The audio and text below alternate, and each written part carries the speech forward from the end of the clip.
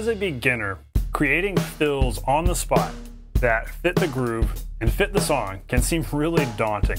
I get it, I've been there. If you're struggling with this, where nothing feels right in your fills, you're self-conscious about them, and you're losing confidence in your creative ability, then today's lesson is for you.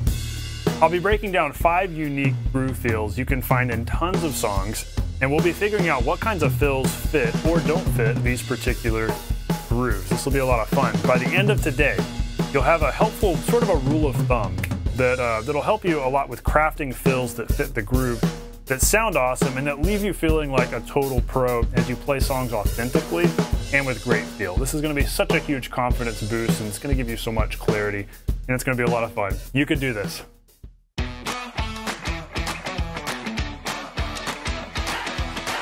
Hey, welcome to the Non-Glamorous Drummer. So glad you're hanging out today. I help self-taught beginner drummers know what to practice so they can nail songs, so that you can play songs well and be able to play with a band. And ultimately, I want you to be that drummer other people want to have in their band, that other people want to jam with.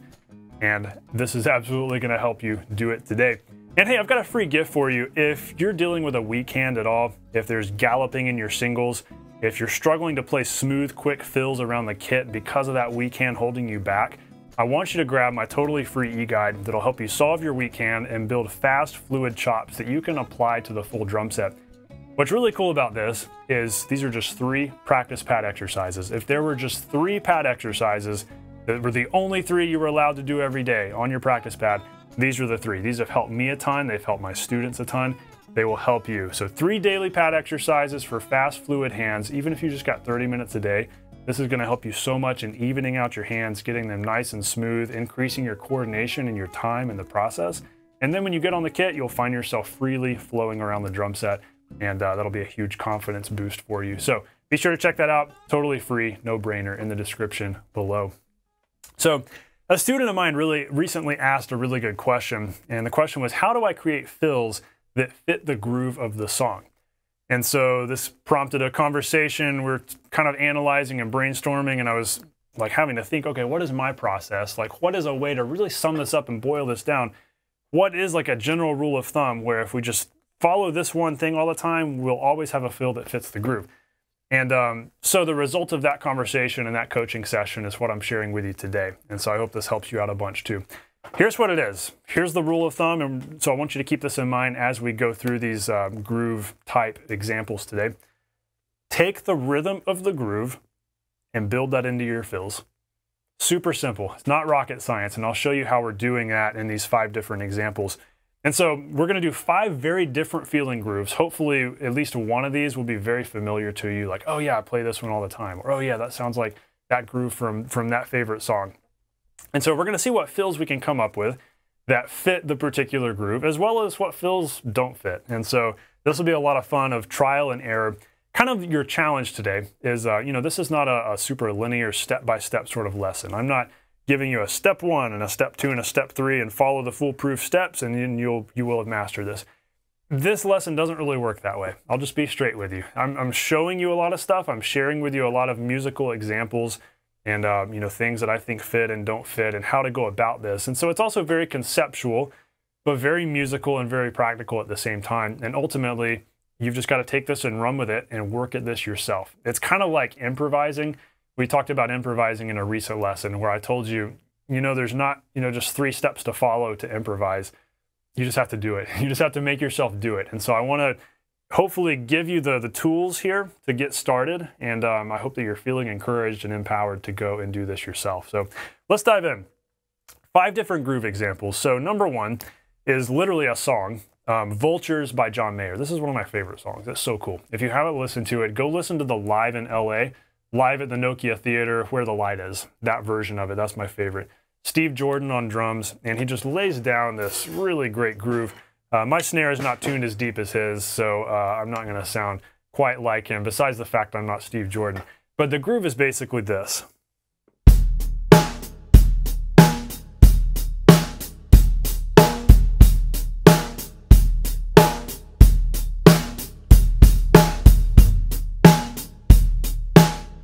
And so on. It's a 2-bar groove, super simple. It's basically just money beat with a couple of extra kick notes thrown in there in the end. Now, What's interesting about this example, there's not a single fill in the song. There are a couple moments where he slightly kind of opens up the hi-hats a little bit, but not really. And that kick drum pattern doesn't really change, and there's not really any fills. So your challenge here, as you're thinking through this along with me, is, okay, let's say we were going to play fills in Vultures by John Mayer with this groove. What kind of fill would we play? Well, here's the kind of fill I don't think we would play.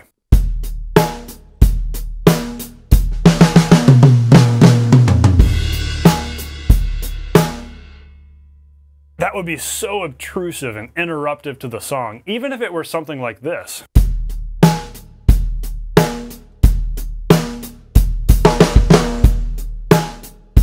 Even something like that, it's like it's too staccato, it's too angular, it's too triangular, and like in your face. So what would be a fill that would actually fit? Well, here's what we have to think about. Remember the rule of thumb. Take the rhythm of the groove and build that into your fills. So this is a 2-bar groove, and the second bar of it, it always ends with a it all fits around the guitar riff. If you haven't heard the song, go listen to it. When you hear the guitar part, it'll all make sense. This groove is coming from the guitar part. So we have this doom, doom, boom, boom. So if we were going to play a fill here in this song, it would need to be something very 8th note based. We wouldn't want to play a single 16th note because there's no 16ths in this song. It's very 8th note. Doom, doom, ba, doom, doom, doom, ga. Very just driving 8th notes right here, but still a very chill kind of feel. So if we were to play a fill, maybe it should be something like,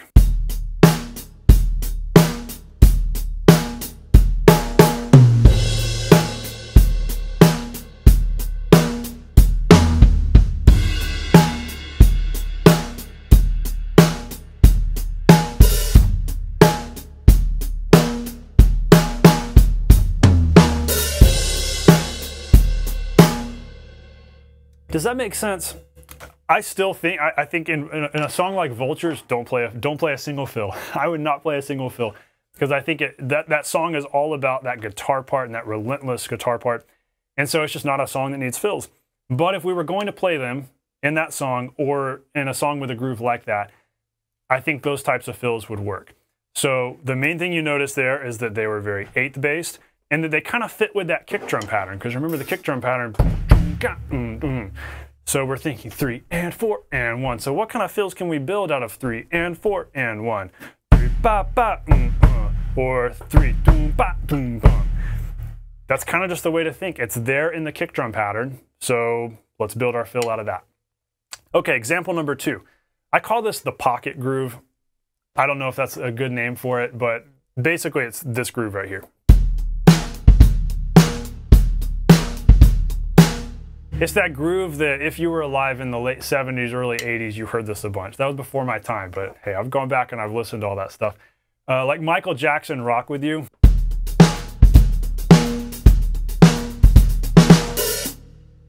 John Robinson on drums, that's a great recording. Go listen to that one. That's not the specific song we're talking about here, but just think about in general, a song, think like 1979 or so. That's a very dead snare sound, a very dead punchy kick, and the groove is basically just that 1, 2, 3, 4, 1, 2, 3. So, okay, let's say that's our groove.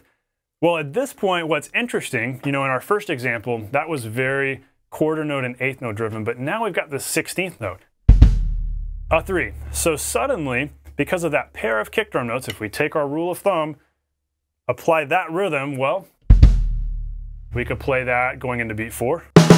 So we could go, that's the obvious one. That's the no-brainer to me. And that fill we do here in Rock With You, and we hear that in songs like that. We could even add a little hi-hat splash after that. We could go, especially for doing 16ths on hi-hats.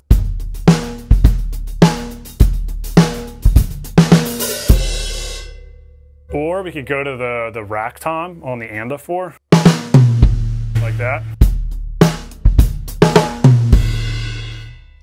But even without anything on the and a 4, just the ba-ba, it feels right. And I think the reason it feels right is because we're pulling that from the kick drum pattern. The kick drum pattern has we have that quick 16th pair. So I think any fill that we play that has pairs of 16ths works really well. So what if we developed that a little more and needed a longer fill? Maybe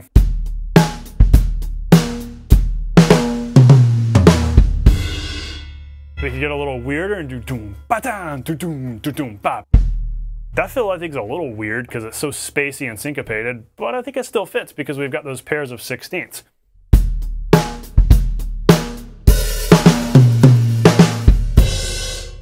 And I think that works too if we did something with the ands there. Boom, da da, doom, doom, da da, boom, boom. Technically, we kind of deviate from the kick drum pattern at that point, but we still have the pairs of 16ths. Now, if we look at Rock With You by Michael Jackson specifically, the introduction fill in that song is the... I did it a little bit slower there. I'll go even slower. That was the fill that John Robinson came up with on the spot to kick the song off.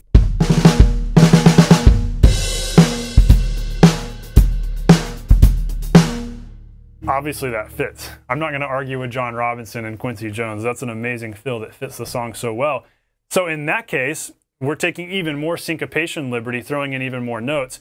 And I think because the kick drum pattern has that kind of feel, and by the way, in Rock With You by Michael Jackson, John Robinson is not playing that every time, but the bass has that feel. So even if there's not a kick drum note there, there's a bass note.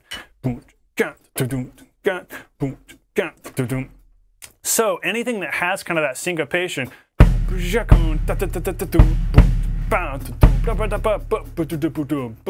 I think you could even play something like...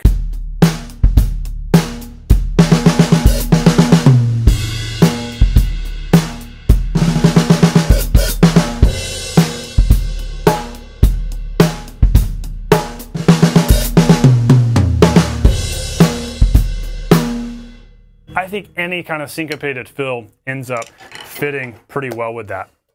So that kind of brings us into a related groove type. Example number 3 here.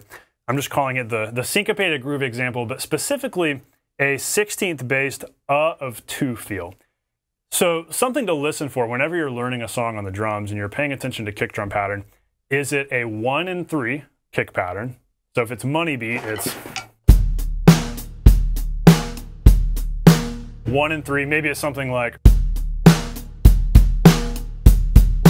maybe it's got 8 notes, but either way, that's 1 and 3, because there's a note on 1, there's a note on beat 3.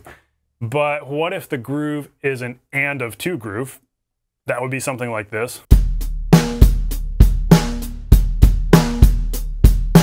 Because we're hitting the and of 2, 1 and 2 and. But what about the of 2? What if we go 1 and the 2 and boom. It takes on that syncopated feel.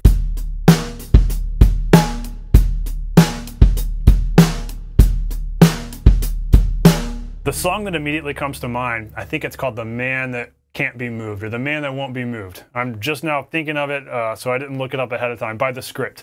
That song, the whole groove is like... So just an example of one of those songs that has that of 2 kind of groove feel. So let's say that's our groove feel. It's very, 16th bass, it's kind of syncopated.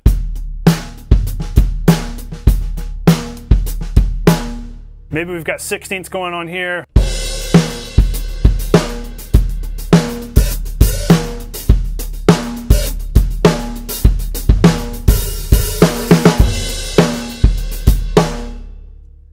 There's a lot of options for fills, and I think for the most part, you can't really go wrong here. But again, let's go back to our rule of thumb.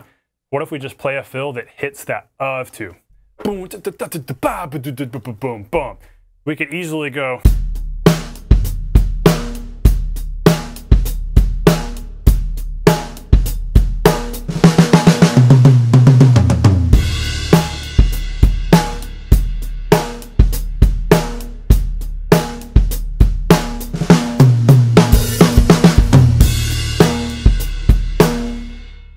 I think that you can play anything you want to for a full measure, and if you emphasize, if you hit an accent on that of 2, it just makes it feel right. In other words, leave out beat 3 and hit the of 2 instead. So instead of playing a fill like, that was very square, 3, well that wouldn't really make sense because we've got that of 2 feel. So we wouldn't want to play.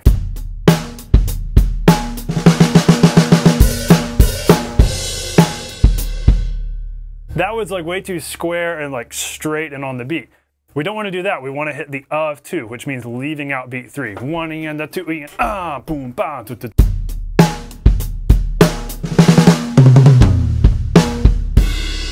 Even if you do some silly triplet thing like that, as long as we go, we hit that of 2 and then the and of 3 to kick us back in. I think it just feels right and it works. And of course, there's a whole host of simple fills you could just play on beat 4, like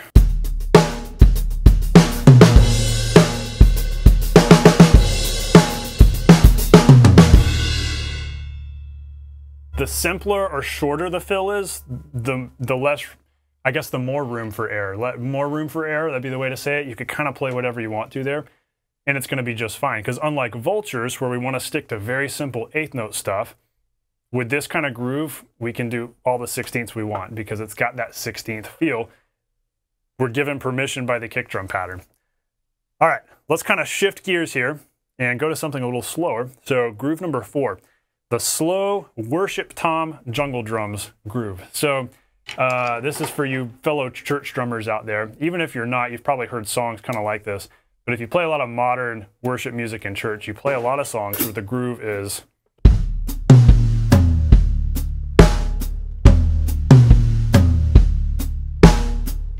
It just happens all the time where you'll just be on the floor, Tom, like.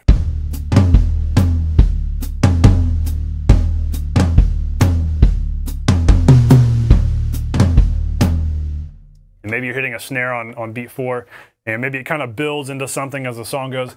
We hear that all the time in modern worship music. So what is a fill that's going to fit that kind of style? Well, we've got 16th syncopation, because we've got this whole dotted 8 thing. Boom, boom, boom, ba, kind of has that lope to it, which is pretty cool. So that gives us some versatility. You know, we could play a lot of different things.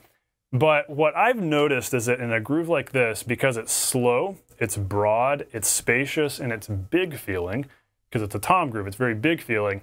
If we were to play something like what I'm about to show you, I think it just wouldn't really fit the mood.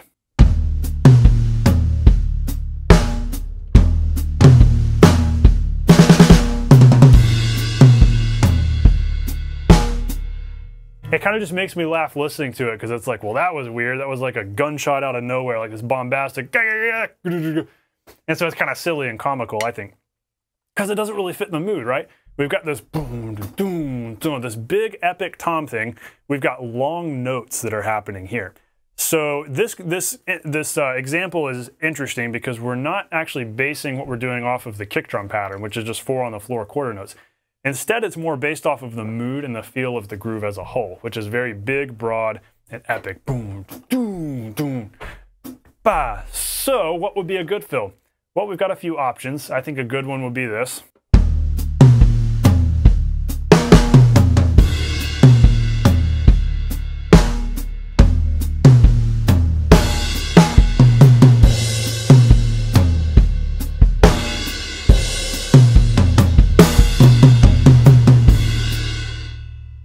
Anything that maintains that heavy beat 4, boom, doom, doom, doom, doom, ba, doom, doom, ba, boom, boom, boom, boom, boom, boom, ba, ba, boom, boom, boom, boom, doom, doom, doom, ba, boom, boom, boom.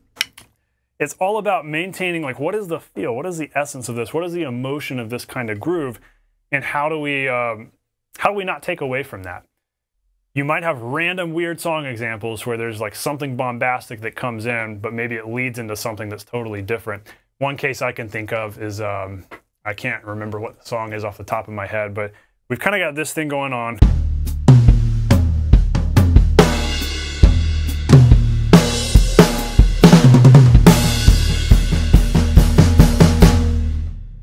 Basically, there is a bombastic fill, but it leads into something totally different. And so, kind of a side note, not to be a rabbit trail, but fills always set things up. Like they're either gluing one section into another, they're either emphasizing the groove, emphasizing melody, reinforcing melody, or setting up a totally new feel. So if there is a bombastic fill that happens in a slow groove like that, it's because something bombastic is coming next in this case.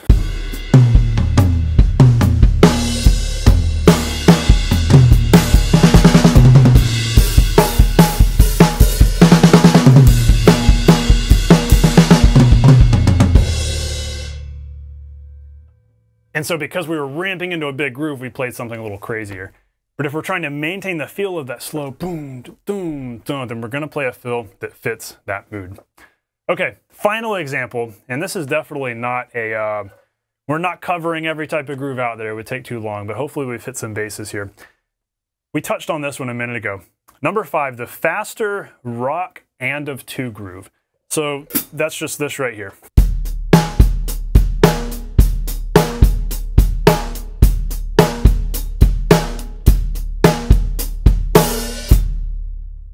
We've got a very distinct and of 2 kick pattern. 1 and 2 and 4, usually followed by an and of 3 to lead us into that backbeat. 1 and 2 and 4, and maybe there's an extra note on the and of 1, like.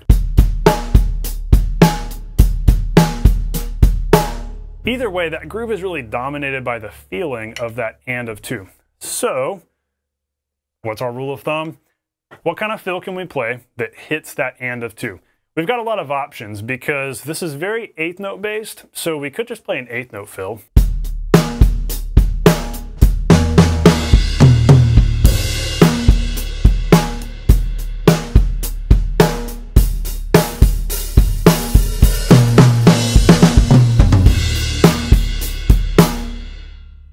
So those were fairly simple, hitting the and of 2. One of them we finished off with some 16ths, or maybe it could be something like.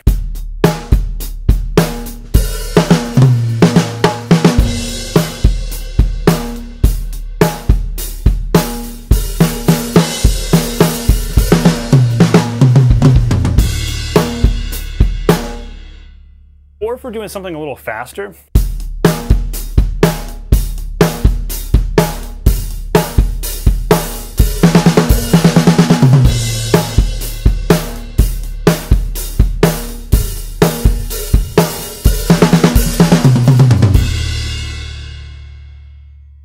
A lot of times with faster fills, what can make them a lot more interesting is breaking them up by hitting certain accents. So instead of just playing or, you know, you could play a fill like that, but what if you broke it up and hit the and of 2? Like, yeah, making sure in my head that's the and of 2. When the end of 2, and so you can immediately make a full bar of 16th fill fit that and of 2 just by going on the and of 2. Does that make sense? So, or it could even be something like a little bit simpler. And just remember that there is no rule written in stone that says you have to do all of these things exactly and you have to follow this rule of thumb exactly. That's kind of the caveat here. This is music. That means that there are no hard and fast rules. This is not math. This is not geometry. This is not engineering. You know, this is emotionally based. And so ultimately the question you have to ask yourself is, does this fill feel like this song? Does it feel right? And you will develop those instincts over time as you listen to music a lot more, as you play a lot more, you learn more songs. But I hope that just this simple guideline of what is the main rhythm and main feel of the groove, how do we recreate that in fill form? Hopefully that rule of thumb helps guide you a lot here. And so I want you thinking about just how you can incorporate that yourself as you're improvising, as you're making up stuff, as you're playing songs. And so I got a couple questions for you, a couple things that we want to wrap up with here. One, I just want to encourage you and remind you that as you work at this stuff, over time, it'll marinate in your brain. You will get better at it, and you'll find that you are playing fills that fit the groove, and therefore the song, and that sound awesome. And so your playing will feel much more professional as you play the song authentically, which is a massive confidence boost because you'll feel like a professional drummer. You'll no longer feel self-conscious about your fills, like, oh, that was a bad fill. Then you're beating yourself up about the bad fill. And so then the next fill's bad too because you're not paying attention. You'll get to the point where you get in the groove, you get into the feel of what you're doing, and every fill feels good. Maybe it's not, you know, it's not a John Robinson, Michael Jackson rock with you fill. That's okay because we're not John Robinson. You do the best you can and you craft a fill that fits the song. And I think these are really good guidelines for doing that. So like I said earlier, kind of the catch with this lesson is that it's not a step-by-step, you follow these exact steps. I kind of just showed you a lot of here's something that works or something that doesn't work and here's why. So how will you take this lesson and run with it? That's what I want you thinking about. The application is not as simple as just checking some boxes. You've got to really focus in on this and really decide to dive in and take the initiative on it.